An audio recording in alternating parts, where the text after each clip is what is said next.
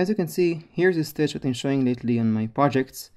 For example, on the Pikachu here, the cheeks here. So actually filming right now part number 1 of the Pikachu. So also the flower here, this stitch here, and of course the Espeon here. But this one is same stitch, but including an end stitch, which I'm going to show in part number 2 of this video. So I'm splitting this video into 2 parts. And I did already a few videos about this stitch already, so one of them including pictures. So if you follow there the pictures on that video and you understand the pictures, so probably you managed to make the stitch. If not, here's another video for you. And of course, you won't manage if you don't practice. So please practice, and please watch the parts that I say that it's important. All the description be down below, and let's begin. Okay, so first we need to cut 3 different colors of strings. I'm going to choose 2 of those and make a box stitch. But there are 2 box stitches. So there are 2 different box stitches. As you can see, this one, the string that is next to me here is on the right. The string here is on the left. So there are 2 box stitches. Therefore, we need to choose one of these to make our stitch. So I'm going to choose the left one. And also, before I continue, there are 2 hexagon stitches. You can see this one, for example, and this one are different from each other. You can see this string here is from left to right here, and this one is from right to left. It's opposite to each other. So we need to keep in mind that thing. So it's very important right now that you stick with me right now, and I'll show you how to make the first stitch. So you find the center of the 2 strings. I'm going to choose one of the 2 out of the 2 box stitches, and I'll take this string and put it on the left. So this is very important, okay? So make sure that this string is on the left, and this string is on the right here, right side, left side. So this direction is on the left, this direction is on the right, and now we can continue.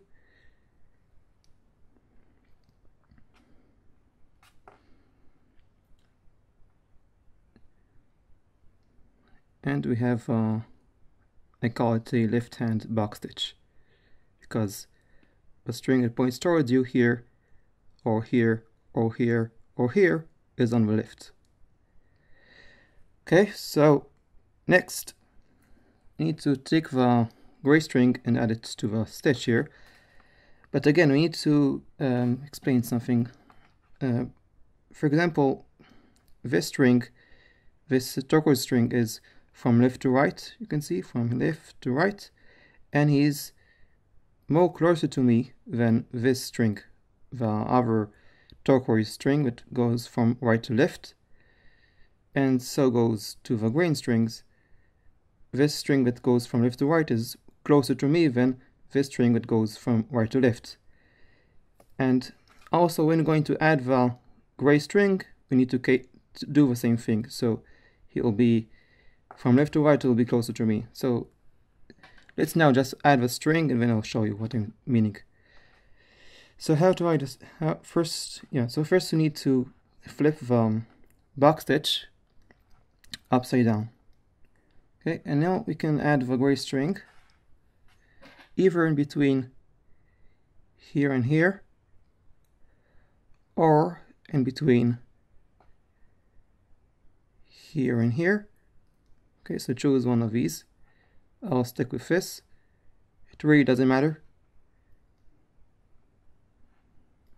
And once it's inside, make sure it's at the center.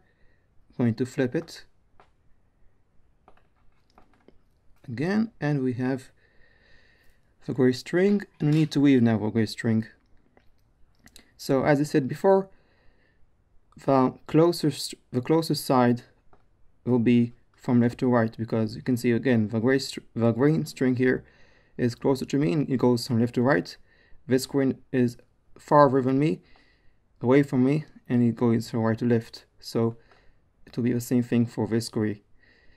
From left to right, it goes from left to right. It will be closer to me. This one will be from right to left, and it will be away from me. So how to add this gray string?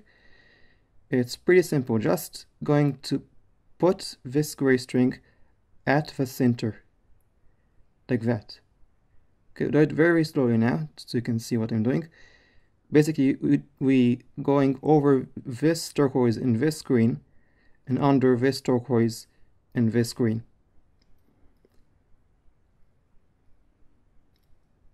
Something like that. And again, he's going from left to right, so we need to make sure that he's closer to me. So it needs to be like that. So this string is from right to left, will be from right to left. It needs to be away from me, and this screen needs to be closer to me. So make sure this gray string is like that, is over here, and this gray string is over here. And next we're going to weave this gray string. The same idea. We need to get over this turquoise and this green, and under this green and the other turquoise, this one. So right through the center of a stitch.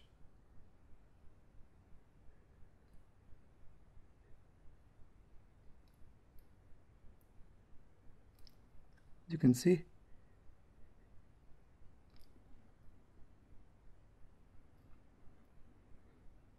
Okay, and that's it. We got our stitch. And the only thing we need to do now is to pull all the strings. Again, if you then manage making a stitch, please maybe try to rewind the stitch and make it slower. Like go here in the options and go half speed or even a quarter speed, so you can see what I'm doing even slower. So that is it for this video, but before going to say goodbye, I wanted to clarify something that again, I said earlier that there are two possible hexagon stitches. One is completely the opposite to another, and don't worry, by continuing this stitch, making some box stitches, you'll see that you end up with the two stitches, that you first end up with this, and then you end up with the opposite of this, and then you end up with this, and then the opposite of this, and etc. So also in part 2, I'm going to show you how to make the end stitch. And yeah, so until next time.